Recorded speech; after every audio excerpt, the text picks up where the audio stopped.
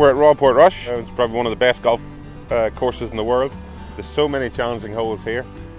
Probably one that most people would remember would be 14, which is called Calamity. It's a particularly challenging hole amongst a load of other ones.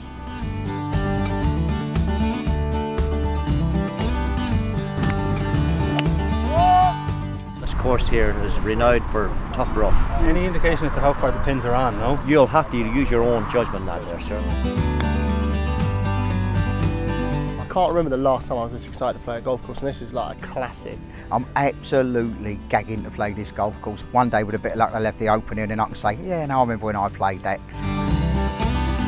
It's the only course that ever has held the British Open here in 1951. It's a great opportunity to play with a winner of the British Open. You want to do a picture first before you, before you make your birdie? It's just have control of the ball. You've got to feed it in off slopes and try not to miss it in the wrong place. How many birdies have you all made? Lots? I think we made it. Good? That was all right. You enjoying the course? Yeah, that's lovely, yeah. Come round! Golf shot. Yeah, I like that. It's just beautiful, the fresh air, the views, stunning. It's a beautiful place, and where else could you be? Retired of Florida. We have Florida here.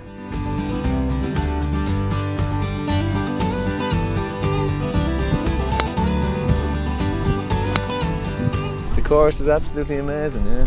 Some serious sights down in the middle part of the round there altogether. I'd advise everybody to come down, play it, give it a go. I think your golf travel gives the guys the opportunity to play the tournament courses that we play. They have a lot of them that they can get you on and get tee times on to, which you know, brings a different dimension to it if you're watching any of it.